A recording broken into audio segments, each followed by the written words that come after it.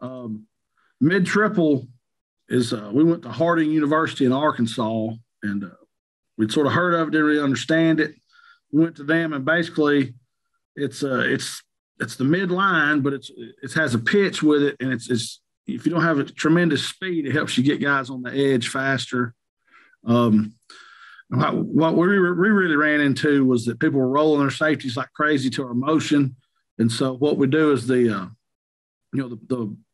play side slot goes in motion on the D of down, which is our snap counts down, ready, set, go. So he goes in motion, to get these safeties pushing, rolling down, ready for option this way or rocket this way. And we come back, and this safety, the Z or the right side slot here, he is circling and he is trying to hook this safety. It's already rolling. It's just like midline. We're reading these two guys right here. That's two less guys you got to block, makes it easier. And so, it's just like if you run the midline, fullback's going right up the midline of the center. We're going to try to double this nose off the ball, working the backside backer with the right guard and center. Left guard is taking a path. He's stepping, taking his scoop path. So if the nose slants to the left, we can cut him off. And then the backside tackle, we're just chopping it. We're cutting this guy inside of us right here. The whole point of this play for it to work and really be successful is this back on this side has to be at the hand line of the fullback, not the heel line. When I say hand line, what I mean is when the ball snapped, he's got to go. He's dead sprint on the snap. He should be right here behind the quarterback on the snap of the ball. So if both of these guys come crashing down, if he takes dive and he crashes for quarterback, he needs to expect a pitch right there. And he is circling. He is trying to get in the alley as fast as he can right here because we're going to circle and hook this guy. Got to make a good stalk.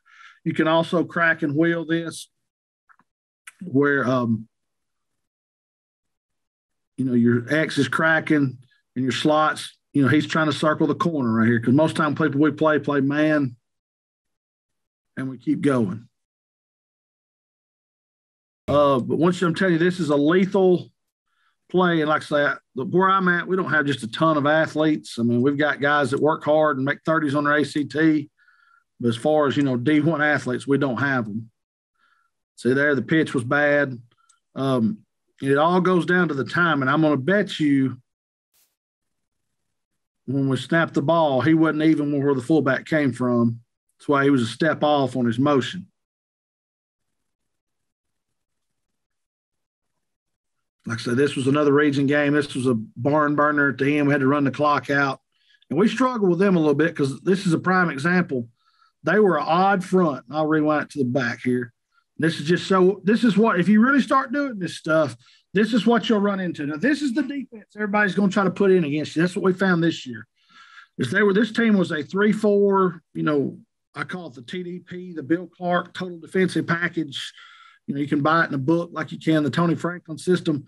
But against us, they were 2s, 4 eyes, and then 7s. They were right here. They were 6-1. And so it took us a little bit. And there's different. The mid triple, if I had more time, there's a ton of tags. The Harding, and I can share those clips with you if you guys are watching this. If you'll email me or message me on Twitter, I can share it with you on Huddle. But there's all kinds of tags for this. And so, normally we'd go here. Let me get the end zone shot where you can see it better. They're filling up every gap inside, and they got these guys sitting on the edge. You got a Boston tag where you go up to this guy goes to the safety. The slot wraps around for the linebacker. Okay, it's just to screw with the defense. And we started doing that a little bit as this game progressed. They did a pretty good job of trying to scheme us up right here. Like I said, there was that extra guy floating out there we weren't accounting for, and we had to – one of those deals we had to get on the sidelines on the TV and get it fixed.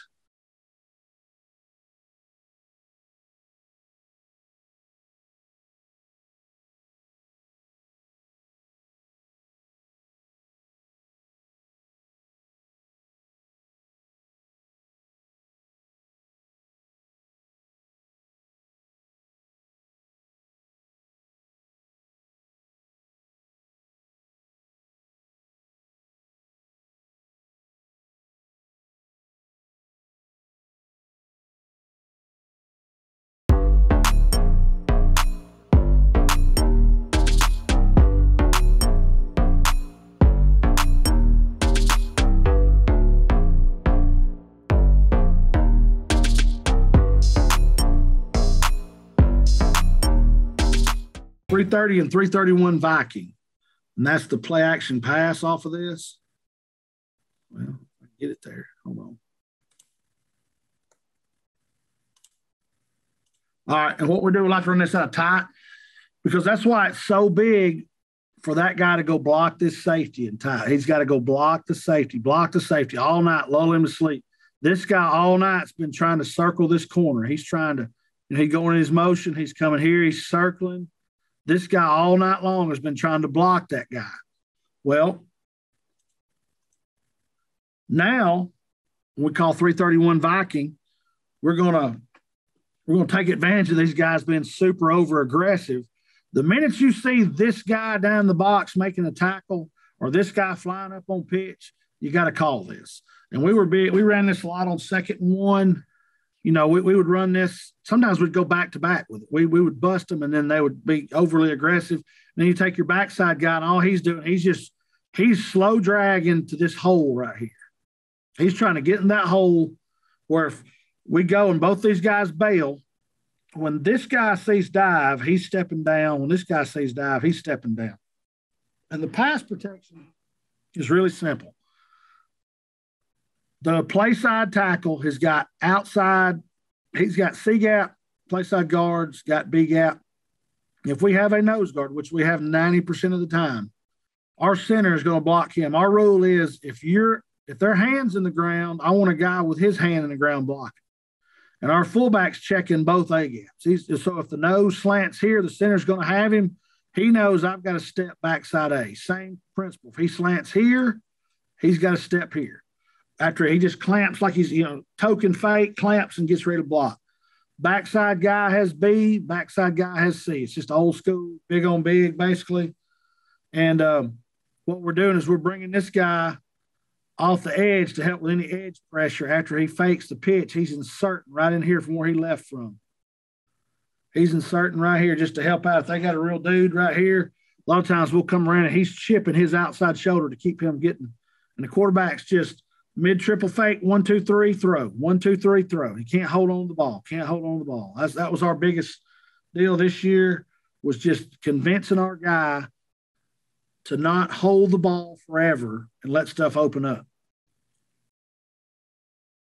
Okay, and we'll look at some clips. You see a lot of clips of us dropping passes, guys. It's throwing and catching. Now, we had some times we threw the ball well. I think we threw for about 850 yards in 11 games.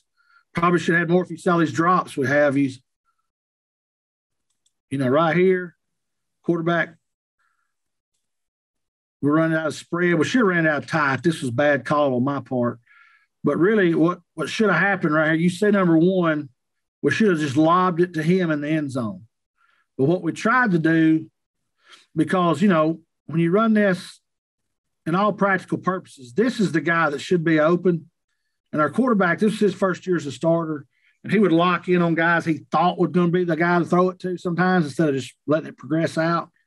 And so, you deal with that. Anybody, teenage kids, he should have lobbed it to 1 here in the end zone, but he tried to force it to 9. And so it's one of those deals where, kids get frustrated, you can see, and field goal team comes on the field. But it was there. I should have ran it out tight. You see the protection here.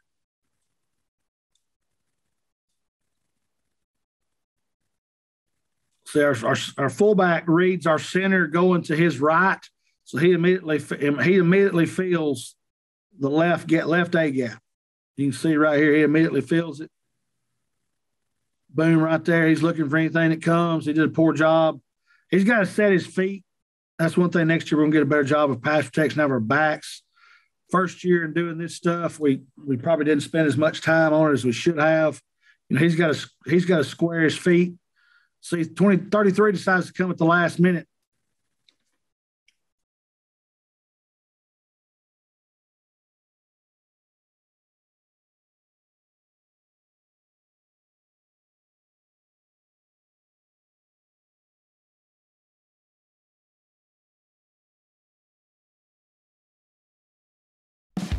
Coaches, I really hope you got some great information from that YouTube video. Again, hit the subscribe and like button down below. It gives us valuable data, and you also get notified when I upload new content to this channel. Thanks for watching, coaches.